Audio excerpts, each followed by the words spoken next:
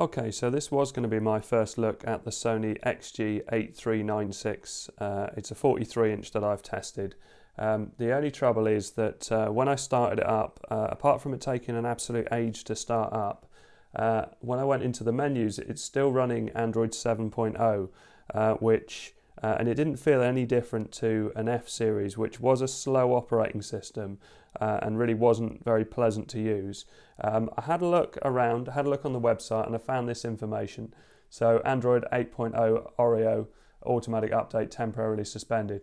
It's something to do with external speakers, and if you wish to install it, you can download it onto USB, which is what I've done. So what I'm going to do is apply the update via USB onto this G Series TV. Now there isn't a G Series TV listed on this patch, but obviously the G Series has only just come out. So what I've done is I've downloaded the one for the F Series TVs.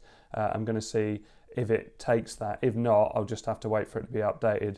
But I'm not really going to review this TV or test this TV until I've got Android 8 on it, because Android 8 is way better. I've tried it on the AF9 and it's much faster, but I want to see what it's like on the specs, and I'm also going to run ADA64 and find out if this is using any different hardware to the F series models of a similar sort of part of the range, and see how we get on. I'll show you a bit more of the footage, but I will release a proper first look video on this when I have the new software on it, hopefully very soon.